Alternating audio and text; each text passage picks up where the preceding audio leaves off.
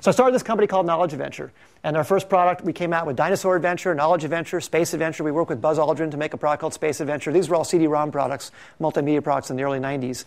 And the company made an amazing pivot. And there's an important story in the pivot that the company made. We were selling a lot of products, thousands, tens of thousands. We were making a little bit of money. We got a Silicon Valley investor, Moore Davidow, a really, really great person on our board. John Fiber joined our company and really, really helped us. And then from Mayfield, Mike Leventhal. So those were our two partners to help us grow the company. But we were really challenged to try and explain to people who the product was for. And one Christmas, we really wanted to make our sales numbers. And my brother, who was in the company with me as well, said we should do this thing where we go into stores and really try and move the products ourselves. We had 65 people in the company at the time. And each one of us took a laptop and a stack of products and would go to a CompUSA or an Egghead Software or Fry's or whatever in like a 100-mile radius of Pasadena where we were based. And we would go in on a Saturday morning and set up, bring in a box of donuts to bribe the salespeople to let us set up at the end of the aisle. And we called it Weekend Warriors. Everybody in the company had a volunteer to take 2 weekend days. They get a day off during the week to make up for it. So this was really to try and make our numbers at Christmas time. And we went in and we demo all day at the end of the aisle, showing parents the product with their kids in the software aisle. And we sold a lot of products. And the great thing about it was we would boost the sales in the stores we were at by so much that someone at headquarters, like in Texas at CompUSA, would say this big thing happening in California. They couldn't figure out what it was because we hadn't told them. And, but then they would order more for all of their stores. And that really, really boosted our sales. And eventually we got Walmart to carry our product because our numbers were going up so much from CompUSA.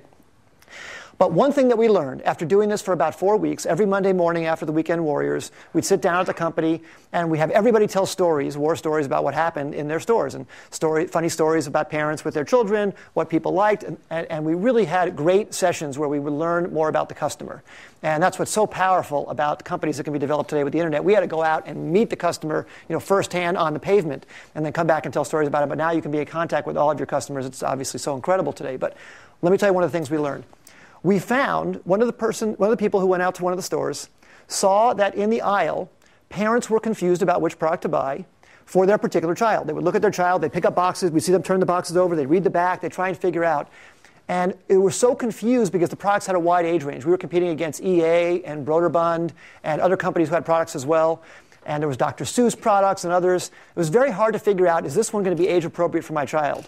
And everybody, to try and make their product more broad, us included, would put the widest age range we could on the box. In fact, I think one of our products, Knowledge Adventure, said fun for ages 8 to 108, kind of trying to say this would be good for everybody. Well, it turned out by saying that, it wasn't good for everybody.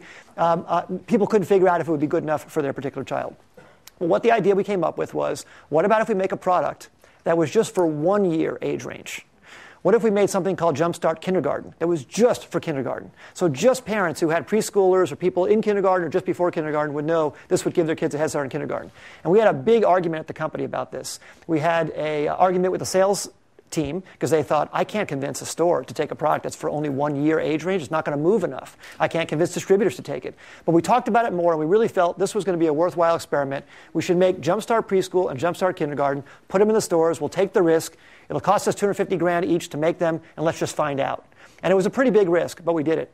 The thing sold probably 20 to 50x our other products. Just because parents would come in, pick up the box, there was an aspirational aspect to it where people would say, hey, I have a 3-year-old. I want him to do really well in kindergarten. I want her to do really well in preschool. And they would buy up even. When we eventually came out with Jumpstart First Grade, parents with preschoolers were buying that because they wanted their kids to have we eventually made all the way from toddler to 6th grade. We had Jumpstart Toddler, Preschool, Kindergarten, and then 1 through 6. And we sold 20 million copies of that. It was a wild, wild success for it. And we would have never, ever discovered it had we not been in the stores, seeing the confusion of parents in the aisle. And it was an enormous risk for our company. Maybe not that big of a risk because the expense wasn't that great. But it was a big, we would have probably gotten a pretty big ding had the product not worked out. But if we hadn't heard from the parents so directly what they were looking for and what they were needing to make a decision, we would have never come up with that. Well, I've tried to reuse that lesson as much as I can in other companies going forward. And it's what got me so excited about the internet a number of years later, about how you could have the real-time interaction from a web browser. And now with apps, you can have unbelievable real-time interaction with customers to find out what they like, to iterate, and really deliver what they want.